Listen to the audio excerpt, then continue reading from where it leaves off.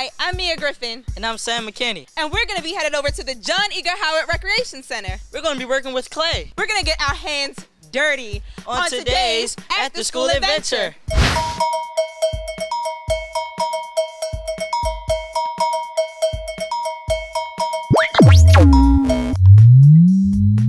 Today, we're gonna do a pineapple pot by using the clay you have in your hand. You're gonna pinch off a little piece to make a round ball. And when we make a round ball, we're gonna do the bottom just like you would make a nice little tennis ball. This is easier than I thought. Wow, this is softer than I thought it would be. Yes, we're gonna set it down on the paper. Now while I'm creating a bottom to make the pineapple pot, I'm banging it on the paper right on the table. While I'm banging it down, it sticks to the paper so it turns. Turn in your hand that you get a symmetrical bottom. And what's next? Now this technique that we're doing is called a thumb technique. So you're gonna use the thumb. First in the center, we're gonna just press, indent a little bit. And then you pull back, straighten your finger out, put it up against the clay. The point of your thumb in the center, and we press and turn. Press and turn. This is like making oatmeal cookies. Our next step, we're gonna get another piece of the clay that you have in your hand.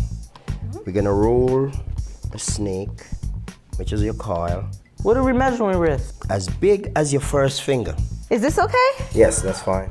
Put it in your hand just like this, and then you pinch. Every time you do that. Now if your snake is the same size right through, you're supposed to have the same size ball round and around. Like that? Yes. Then we're gonna make a round ball from that. We press it out, turn it into a cookie. I like cookies. And then we're gonna start to apply it to the bottom. The first row that you put on is supposed to be the thickest row. Okay. So, we overlap as you go along. It would make a great earring too. This takes a lot of patience, doesn't it? Yes. You can make this as quick as you can, and it can take you for a really long time.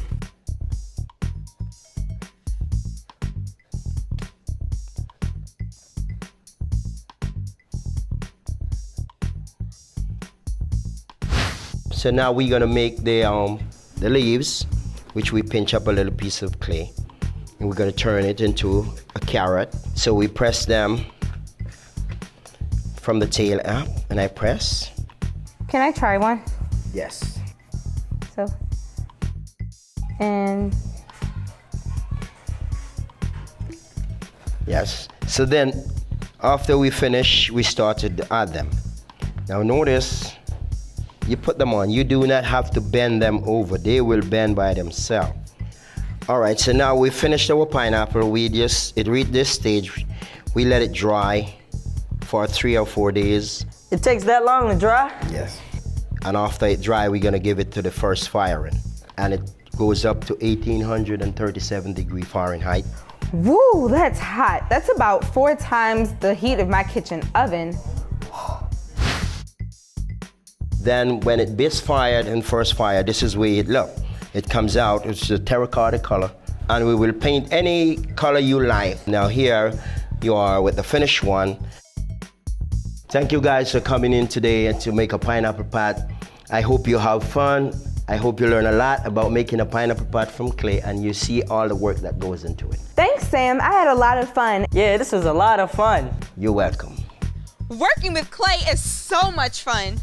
Yeah, because in the end, you have something to use, like this vase. We're going to be going all over Baltimore to different after-school programs. So why not join the fun? And go on an after-school adventure in your neighborhood.